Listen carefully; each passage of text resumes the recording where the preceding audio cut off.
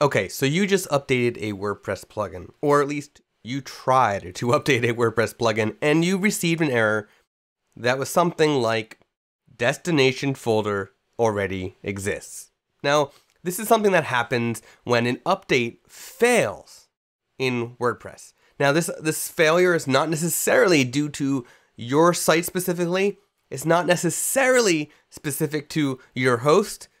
And it's not necessarily specific to the actual WordPress directory, but it is likely related to one of those things. Most of the time, it is due to the WordPress directory because there are, think about it, millions and millions of other people updating the same plugin at the same time as you. So there's a lot of calls and going back and forth from many different locations, and there's a risk of a failure happening.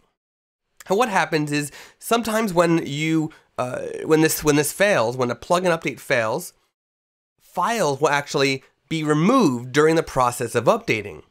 And then when the files are removed, the plugin is still technically on your server, but WordPress can't recognize it because it's missing important files. So this is what you need to do to remove it. Now, this is a common thing that I've seen with the Yoast SEO plugin. It's one of the most popular plugins in the WordPress directory, free plugins that is. So it is quite common for it to happen for the popular plugins. It happens for all the others too, but it's more common when it's a popular plugin. So there's a really good, you can see on the screen, there's a really good tutorial on how to fix this on your site, how to remove the folder that already exists that's on your server. But I'm going to show you how to do it anyway, but I will also link to this article in the knowledge base from the Yoast website. But let's dive into my FTP, because as you can see here, the solution is to actually remove it via FTP. Okay, so right now I am in Transmit. That is my FTP software. You might be using FireZilla or any of those Qt FTP or Duck FTP or any of those, whatever is out there, whatever FTP you're using. You need to have an FTP software in order to do this. If you don't have FTP software, FireZilla is 100% free. In fact, it is open source, similar to WordPress. Okay, so once you are there, you need to actually know your FTP credentials. You need to get that from your host if you do not know that. If you're using GoDaddy, go to GoDaddy to find it. SiteGround, go to SiteGround. Imagely, go to Imagely, and so on to find your FTP or SFTP. Hopefully it's SFTP because that's more secure. Okay, once you're there, you go to WP content into that folder. Now again, this is a folder structure. It's going to be similar to what is on your desktop computer. Note that don't delete stuff you're not supposed to delete because WordPress needs all these files.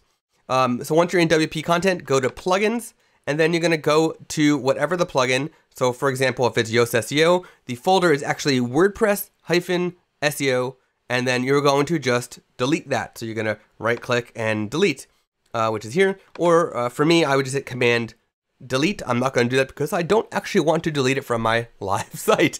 But if it was broken, you would basically go to the plugin folder for that plugin, and you would delete the folder.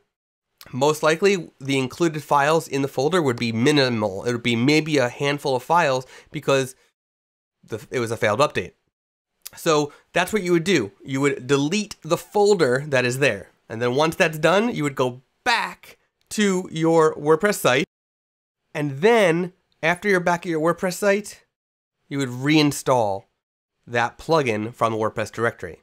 Now, if you're worried about your settings being removed or deleted or reset, they should not. If a plugin is coded well, your settings should not change. Everything should be back in place.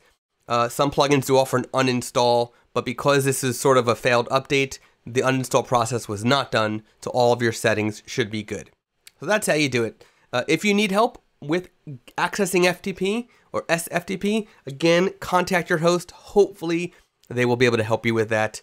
I don't see why they shouldn't, because that is what they're there to do. So there you go. That is what to do if you get the destination folder already exists error due to a failed WordPress plugin update.